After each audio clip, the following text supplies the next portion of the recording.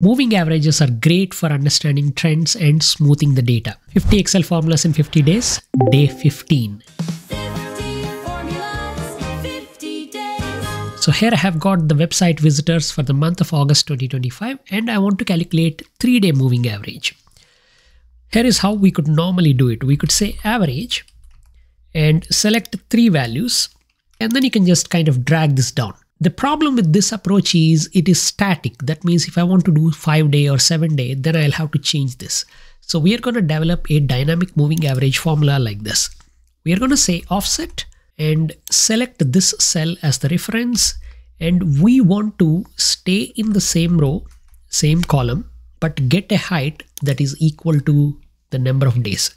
I'm going to lock this reference and set the width to 1. It's going to give you the first 3-day values here. If 3 becomes 7, we'll get 7 values. Now all we got to do is send this offset to average.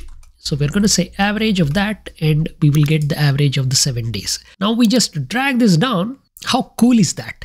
Now while this works, it has 2 problems. The first problem is this moving average is kind of going forward in time. So it looks at these 7 days and the average goes here. Many times you want these 7 days average to go into the last cell here. And the second problem is we'll need to drag this formula down. So tomorrow I'm going to explain how to use map function to dynamically apply this value for all the things as well as calculate the moving average at the bottom cell instead of the top. See you then.